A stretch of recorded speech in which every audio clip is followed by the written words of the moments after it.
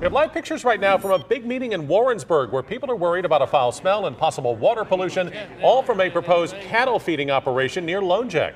KMBC9's Matt Fleener says among the concerns, what it'll mean for nearby Powell Gardens.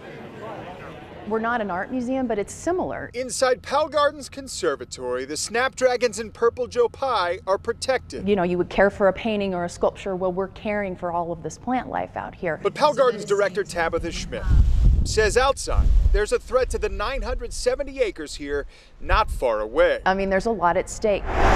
Signs along 50 highway have gone up both against and for a proposed concentrated animal feeding operation.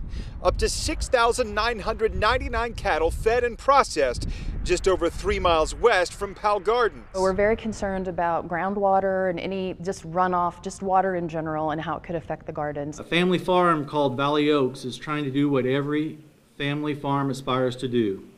They are trying to expand. Members of the Missouri Cattlemen's Association wanted to defend the family behind Valley Oaks today. And to answer your question about why they're not here, they told me their lawyers told them not to come today because they figured there'd be friction between opposition. Still, local farmers are standing up for them, saying they won't be bullied by neighbors or people at Powell Gardens. Of course, they have lots of large donors, and I guess they can spend their donation dollars however they wish, but you know, this family's investing their dollars in this project and providing jobs to our local community. As for the folks at Powell Gardens, this is not something that can just happen without a major fight.